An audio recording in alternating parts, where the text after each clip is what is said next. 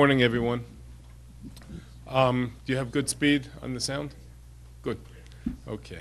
Well, first I want to be Makir Tov and thank Dean Strauss and Professor Nissenfeld for your gracious introduction and friendship. This institution is a very special one to me. I met my wife in my father's class. My brother is a musmach, he's a rabbi, a rav from Yeshiva University. We all attended, including my brother, the Cardozo Law School, where I have the privilege of teaching at this stage.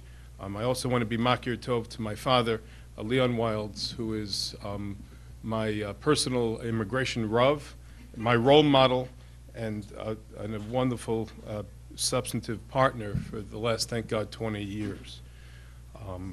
I would like to thank you again for inviting me to the Kukin Lecture Series. It's a pleasure to speak to not only motivated and enthusiastic students. Daniel Hazan joined us as an intern in our office, and if this is the stock of what this institution is putting out, it has a great legacy before it. I hope that I will convey some practical advice and give you a couple of tidbits and sense of what you're embarking on, and yet in this chaotic and oftentimes unpredictable aspects of this economy, it's important for you to understand that what you're embarking on is, yes, daunting and yet overwhelming, but at the same time very important. It's very important in the classroom setting to get a snapshot, if you would, of what's happening out there in the real world. And I would urge each of you to be in touch with me personally if you feel that I could help and mentor you. As you see, I spend a lot of time doing that. You would say that it was somehow in my DNA, it's certainly in my children's DNA, to become an immigration lawyer. My father started his own office in the 1960s, and before my mom and he started me, I had no idea that this was a destination that I would enjoy. As the son of an immigration lawyer, my life in the field began before I even took the bar exam. I had the opportunity to watch my father interact with so many people through the years, knowing, of course, that he had the same personality that he presented to me as his son as he did to clients, and that ethic and that ethos continues to this day. I was fascinated how a seemingly exclusive small body of law affected so many aspects of American culture.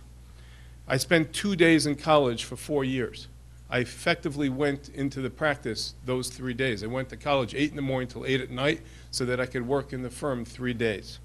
I remember as a young child, even before that, going to Manhattan just to cut scrap paper on Sundays so that I could be with my father, and if I was a good kid, I'd get a big fat book and put it on a shelf.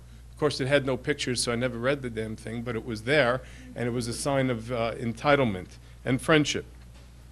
No doubt starting a business in the 1960s is something that was daunting then. But since then, and the privilege that I was given, I've never taken this as an act of entitlement. I've never taken it for granted. As leaders of tomorrow and the voice of commerce of tomorrow, it's important for you to draw the right conclusions and to guide yourself ethically and properly, and in no matter act as if you're entitled to anything in this world. In these difficult times that we face, with all the uncertainty, and as we read the newspapers and those that are watching this video, today is the day that this whole escapade is unfolding in the streets of Boston. It's important for us to understand that your true character will be revealed, not only by the kind of job that you seek, but the way with which you actualize your own dreams. To set the context for the law practice, it would be useful to note that there are 5 major areas of practice that our firm is known for. We have business immigration practice, visas for business people coming here. I teach that course at Cardozo, Business Immigration Law. We have a family-based practice where we're helping people who marry or try to reunify themselves on U.S. soil with their family members. We have a compliance unit for foreign students who may be in this classroom or in the universities throughout the United States who then want to go into the workforce, or for Americans that go into the workforce, there are immigration requirements that employers have to thoroughly comply with. We have a litigation group where we deal with people that are facing removal or we're going into the federal courts. And then we have a consular practice where we deal with the American embassies the world over. Simply put, in our field, a good leader is anybody with a pulse and a good accent. If I had to go around the table at one of these business meetings where everybody turns around and says, "Hi, my name is Michael, I haven't had a drink in 90 days, I'm looking for the people with accents, people who are in a position of trust with people that have connections abroad. We have an office in New York on 53rd and Madison. I'm 48 years old. We've been paying rent in that building for 46 years. And we have an office in New Jersey where I had the privilege of serving as a mayor. And we're opening next month, hopefully, in Miami, all relegated to the practice of U.S. immigration and nationality law. I spend my week speaking to hundreds of people throughout the day, Skype, telephone, in person. I carry 4 BlackBerries. I average between 2,000 to 3,500 emails a day, depending on the amount of traffic that we have. We serve as counsel to several other law firms and interests as well. When I was mayor, if God forbid there was a shooting or a fire, I'd have to go back, and then I have to return to my office to this daunting task of trying to help people. Despite the opportunity presented, I was concurrently interested in public service. I had the privilege of serving as an auxiliary police officer with the NYPD for 10 years, as a federal prosecutor with the U.S. Attorney's Office for nearly 4 years, with the city of Englewood as its city councilman and then mayor for 11 years, where I reside with my beautiful family. All of this may appear to be a confused brand. Is he going to get a green card from my housekeeper, or is he going to fill my pothole? Was the kind of questions that I used to see when I read the material on Google myself. But all of this I maintained while maintaining my faith. I'm over a 20-year member of Hatzalah, and I'm a part of the Chevra Kadisha since I'm 14 years old. There are no pockets in the kittel, so no matter how much money you make, whatever you profess in life, there is something more important that we all ascribe to.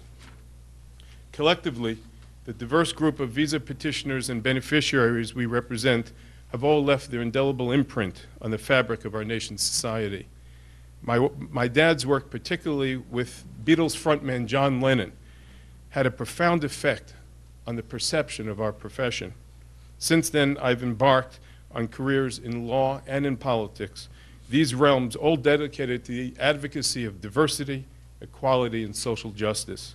In all, I've had a chance to help deport some bad guys, help some good guys remain on our soil, and evaluate the urban, suburban, and city perspectives that immigrants go through when they journey into our country.